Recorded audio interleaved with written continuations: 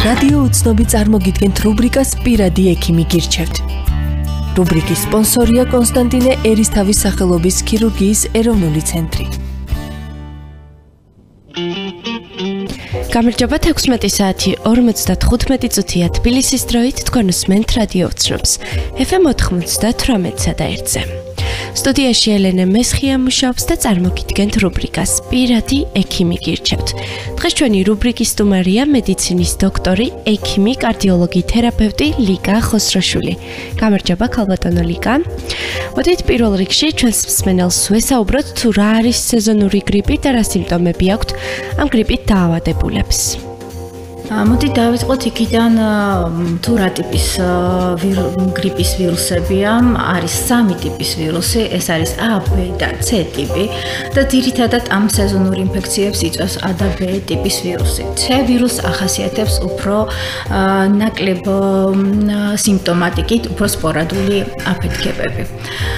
გრიპის ვირუსი ყოველთვის ცნობილი სიმპტომატიკა არის, რომელიც იწყება მაღალი ტემპერატურით, ცხელებით. ცხელება შეიძლება გაგრძელდეს 1-2 დღეს, როცა უფრო მსუბუქი მიმდინარეობა ახასიათებს, როცა უფრო მატულობს ცხელების დღეები 3-4 დღე საშუალო მიმდინარეობის არის და როცა უკვე 5 დღე და მეტია, უფრო ეს უკვე გართულებულ შემთხვევასთან გვაქვს საქმე. გარდა მაღალი ტემპერატურისა გრიპს ახასიათებს ზოგადი ინტოქსიკაციის სურათი, ეს არის სისუსტე, ადინამია, ტკივილი სახსრებში, კუნთებში, უმადობა, თავის ტკივილი თვალების ლატერალური მოძრაობისას. გრიპი საერთოდ ეს არის აირწვეთოვანი ინფექცია, ამიტომ პირველ რიგში მოდის სიმპტომატიკა, რომელიც სასუნთქზებს ეხება. ანუ იწყებს გამონადენი ცხვირიდან, არის ყელის ტკივილი, ხმის შეცვლა, შემდეგ შეიძლება იყოს ტკივილი გუმკერდის არეში, როცა უკვე ტრახეიტის სურათი იჩენს თავს და უკვე როცა ქვემოთ ბრონხებზე და ფილტვებზე გადადის პროცესი, უკვე აუსკულტაციური მონაცემები შეიძლება ამ სიმპტომატიკას შეუერთდეს. როგორ უნდა დავიწყოთ გრიპით მკურნალობა? გრიპით მკურნალობა როგორც კი გამოჩნდება ეს სიმპტომატიკა, რომელზეც ზემოთ ვისაუბრეთ, აუცილებელია ამ ტემპერატურულ რეაქციას მივხედოთ. ანუ მოხდეს სხეულის ტემპერატურის დაწევა. ამ შემთხვევაში ვიყენებთ პარაცეტამოლის ჯგუფის სიცხის დამწევ საშუალებებს და არასტეროიდებს. მოერიდეთ ასპირინის ჯგუფის სიცხის დამწევ საშუალებებს. აუცილებელი არის ზოგადი ინტოქსიკაციასთან ბრძოლა, ეს უნდა მოვახდინოთ დიდი რაოდენობით სითხეებით მიღება, როგორი სახითაც გინდათ, ჩაის სახით, მინერალური, ჩვეულებრივი წყლის სახით, მაქსიმალურად უნდა მოვახდინოთ სითხეებით შევსება ორგანიზმის, რათა არ მოხდეს მისი გამოშრობა, გაუწყობა, შემდეგ უფრო რთული სიმპტომატიკის წამოსვლა. აუცილებელი არის პირადი ჰიგიენის დაცვა, უნდა მოვახდინოთ იმ გარემოში, სადაც ვართ, სველი წესით დამუშავება, ხშირი განიავება და რა თქმა უნდა გართულების შემთხვევაში უკვე ექიმს უნდა მივმართოთ. აი ზუსტი სიმპტომები რომ გითხრათ, ჩვენს მსმენელს ალბათ აინტერესებს, ზუსტად როდის უნდა მივმართოთ ექიმს? როგორც წეგან გითხარით, ანუ გრიპის მსუბუქი საშუალო და მძიმე მიმდინარეობით ხასიათდება და როცა უკვე ხედავთ, რომ ტემპერატურა არ ნორმალის და რომ მივიღეთ პარაცეტამოლი, არასტეროიდული ანთების საწინააღმდეგო, მაგრამ სხეულის ტემპერატურას ვერ უხერხებთ ვერაფერს. განაგრძობს ის 38-ზე მაღლა დგას ესე მყარად, როცა უკვე ერთვება ისეთი სიმპტომატიკა, როგორც არის პირღებინება, ფაღარათი, როდესაც კარგავს ორგანიზმის სითხეს, როცა მოდის ნევროლოგიური ძილიანობა, შეიძლება ბავშვებში იყოს კრუნჩხვები, ამ შემთხვევაში აუცილებლად უნდა ექიმს მივმართოთ. ამ დროს უკვე ბინაზე დანაშაული არის გრიპით დაავადებული პაციენტი, რომ იმყოფებოდეს. და კიდევ ერთს გავუსვავდი ხაზს, არის განსაკუთრებული რისკის ჯგუფი, რომლებიც უკვე არ უნდა დაელოდნენ ამ სიმპტომატიკის წამოსვლას, ესენი არიან 2 წლამდე ასე კი ბავშვები, ესენი არიან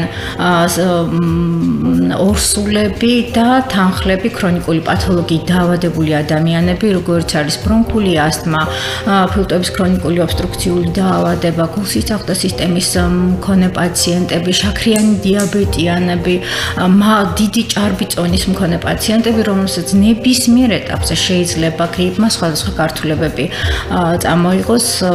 ეს პაციენტები თავიდანვე მაღალი ტემპერატურის და გრიპის სიმპტომატიკის წამოსვლისთანავე უნდა დაეკონტაქტდნენ მათ ოჯახის ექიმს. და რამდენ ხანს შეიძლება იყოს გრიპით დაავადებული ადამიანი გადამდები? ზოგადად საერთოდ ინკუბაციური პერიოდი არის 2 დღიდან 1 კვირამდე. ანუ შეიძლება გრიპის ვირუსის მატარებელი იყო და ამ სიმპტომატიკის გამოაშკარავება არ მოხდეს. ანუ უკვე ინკუბაციური პერიოდიდან 1 დღეში ადამიანი არის გადამდები და სხეულის ტემპერატურის ნორმალიზებიდან, ანუ უკვე როცა გამოჯამთელება იწყება, დაახლოებით 5-7 დღის განმავლობაში ასეთი ადამიანები მაინც უნდა მოერიდნენ საზოგადოებასთან კონტაქტს. განსაკუთრებით ბავშვები არიან ხოლმე უფრო მეტად ესე დაახლოებით 1 კვირა გრძელდება მათთვის. და გრიპის საწინააღმდეგო აცრა თუ არსებობს და როდის შეიძლება რომ ავიცროთ? რა თქმა უნდა, გრიპის საწინააღმდეგო აცრა არსებობს და ეს დაახლოებით ბოლო 50 წელია, რაც მსოფლიო ამ აცრას ვაქცინაციას მიმართავს და საერთოდ ამერიკის შეერთებულ შტატებში ყოველწლიურად 100 მილიონი ადამიანის აცრა ხდება. ეს აცრა უნდა ჩატარდეს, ანუ გრიპის ვირუსი ცირკულირებას იწყებს წელიწადის მე-40 დღიდან. ეს არის ის პერიოდი, სადღაც ოქტომბრის ბოლო, ნოემბრის დასაწყისში, როცა სეზონური გრიპის ვირუსი იწყებს აქტივაციას. იმუნიტეტის ჩამოყალიბება სჭირდება დაახლოებით 2 კვირა. ანუ სწორედ ეს პერიოდია, ოქტომბრის ბოლო, ნოემბრის დასაწყისი, როცა უნდა მოხდეს მოსახლეობის აცრა, რათა ისინი უფრო მზად შეხვდნენ ამ ვირუსს. და ვინ უნდა ჩაიტაროს პირველად ეს აცრა? 6 თვის ზემოთ რეკომენდირებულია ყველა მოსახლეობაში მოხდეს ამ ვაქცინაციით აცრა, მაგრამ არის რაღაც გარკვეული ჯგუფები, რომლებიც აუცილებელნი არიან, რომ ჩაიტარონ ეს ვაქცინაცია. მათ მიეკუთვნება 2 წლამდე ასაკის ბავშვები, პირები, რომელიც არიან 65 წლის ზემოთ, თანხლები, ქრონიკული პათოლოგიის მქონე ადამიანები, ქრონიკული ობსტრუქციული წეღანაც გავიმეორე და კიდევ ერთხელ ჩამოთვლი ბრონქული ასთმით, ქრონიკული ობსტრუქციული დაავადებით, გულ-სისხლძარღვთა სისტემის ქრონიკული დაავადების მქონე ადამიანები, შაქრიანი დიაბეტიანები, ის ადამიანები, რომლებიც არიან, სადაც ხდება თითქმის ქრონიკული უკმარისობა, ღვიძლის ქრონიკული უკმარისობა, ან ონკოპაციენტები, რომლებიც სხივურ და ქიმიოთერაპიაზე, ან იმუნოსუპრესიულ მედიკამენტებზე არიან, პაციენტები, რომლებიც ხანგრძლივად უხდება ასპირინის ჯგუფის მედიკამენტების მიღება, ნევროლოგიური ჯგუფის პაციენტები, აი ეს საკმაოდ ვრცელი კონტინგენტი, სადაც აუცილებელია გრიპის ვაქცინაციის ჩატარება. მაგრამ ბევრმა ადამიანმა შეიძლება თავი შეიკავოს ვაქცინაციის გაკეთებისგან და რამდენად უსაფრთხოა თვითონ ეს გრიპის ვაქცინა და შეიძლება თუ არა ვაქცინამ გამოიწვიოს თავად გრიპი. ვაქცინაცია არის უსაფრთხო, იმიტომ რომ ამის ჩვენთან ცოტა მოგვიანებით შემოვიდა, მაგრამ როგორც გითხარით, 50 წელია დაახლოებით მსოფლიო იტარებს ამ აცრებს.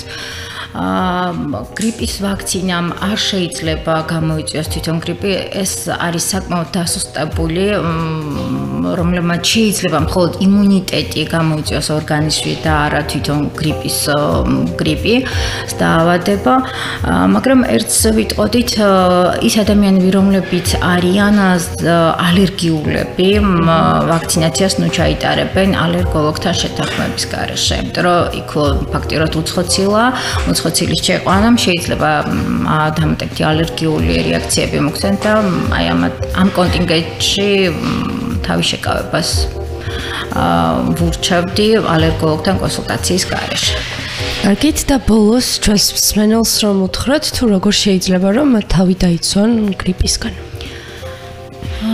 ნუ პირველ რიგში ისევ და ისევ მოსახლეობას მოუწოდებ, რომ ჩაიტარონ აცრები და აუცილებელი არის პირადი ჰიგიენის დაცვა, იმიტომ რომ ეს არის აირწვეთოვანი ინფექცია, გრიპით დაავადებული ადამიანი საშიშია როგორც საფრთხეს უქმნის როგორც თავის ჯანმრთელობას, ასევე საზოგადოებას, სადაც ის იმყოფება.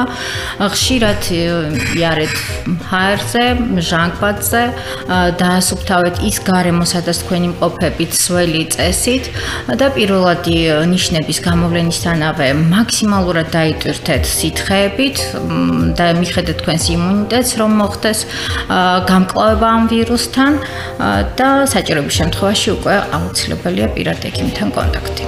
დიდი მადლობა ქალბატონო ლიკა, რომ იყავით ჩვენი რუბრიკის სტუმარი. ასეთი გახლდათ რუბრიკა პირადი ექიმი გირჩევთ. დღეს ჩვენი რუბრიკის სტუმარი იყო ქირურგიის ეროვნული ცენტრის მედიცინის დოქტორი, ექიმი, კარდიოლოგი, თერაპევტი ლიკა ხოსროშვილი. მადლობა რომ გვისმენთ.